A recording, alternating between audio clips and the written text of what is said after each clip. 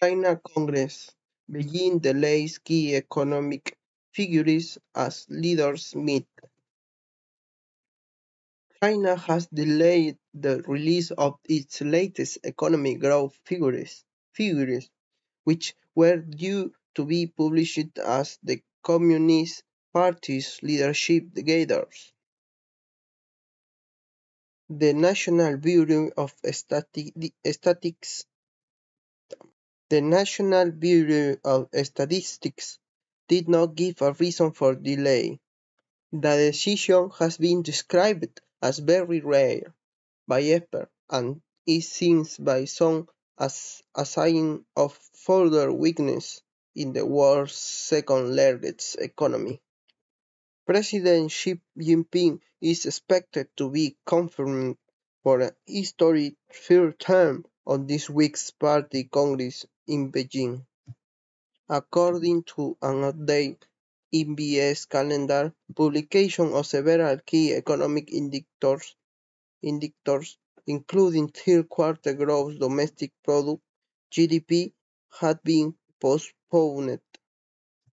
A new date for the release of the figures has yet to be scheduled.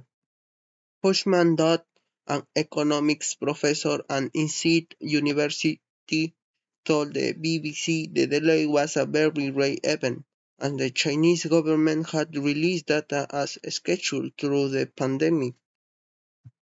My only guess is that those numbers were not very good and would not lead to the object of doubling the Chinese economy in the time span that President Xi announced, he said.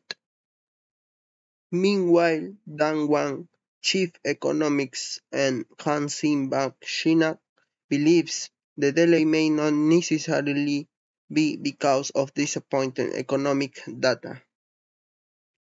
The normal procedure of signing off those data may have been disrupted as all top leadership are occupied during the pandemic, she said.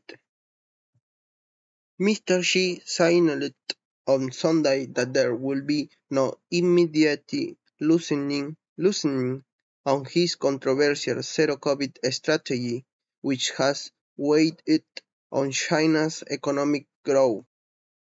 GDP measures the size of an economy. Gauging its expansion or contraction is one of the most important ways of measuring how well or badly an economy is performing and is closely watched by economists and central banks.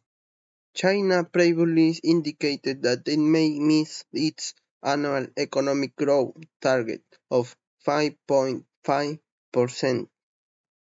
The Politburo, the ruling Communist Party's top policy-making body, did not mention the official growth target in a statement after its quarterly policy meeting in July. Instead, it said it aimed to keep growth within a reasonable range.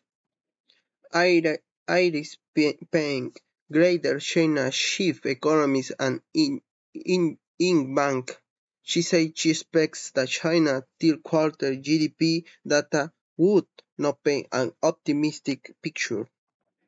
This data delay shows that the government thinks that the 20-party Congress is the most important thing happening in China and would like to avoid other information that could create message to the market, she told the BBC.